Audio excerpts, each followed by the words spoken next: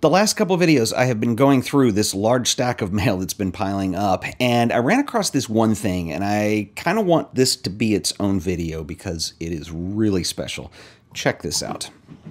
Okay, this is from Moeen Zamani, who is from Tehran, and this is a really special letter and set of pictures, and I want to tell you why in just a second. Let me go through these first and show you what they are. This is a cityscape of Tehran at dawn.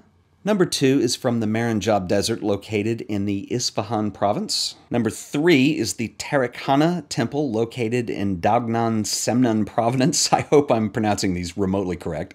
And number 4, this is a statue by Payam Mafidi. It is a long name, but I call it Human's Futile Form. And Moeen concludes this by saying, I hope one day that I can do some quote-unquote work that matters. Let me tell you why this is really special to me. So I have never been to Iran. Obviously, the political climate in the U.S., it would be very difficult to even make that happen if I could at all.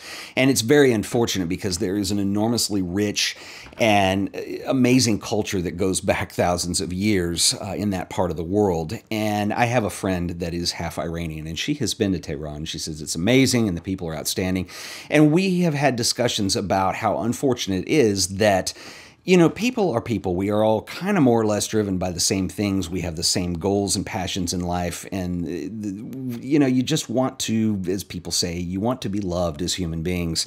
And it's very unfortunate that that's kind of off limits in terms of a political situation or climate. Now, don't start leaving political comments because this is not a political commentary. I'm just saying that's the reason why it seems like it's a place that's very far away to me. But when I get a letter like this and I get these images, and I didn't read you the whole thing because it's quite long, but Moeen's talking about the inspiration behind these and what he was thinking of when he shot these.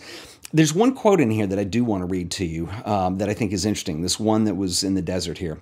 And it says, I came across this dried plant, which is somehow naturally standing there strong, from me resembling how people living in desert areas are known for their patience and tolerance. As far as I'm concerned, Moeen, you are making work that matters, and I hope that I'm conveying and sharing that with everybody else. Thank you so much. These are beautiful.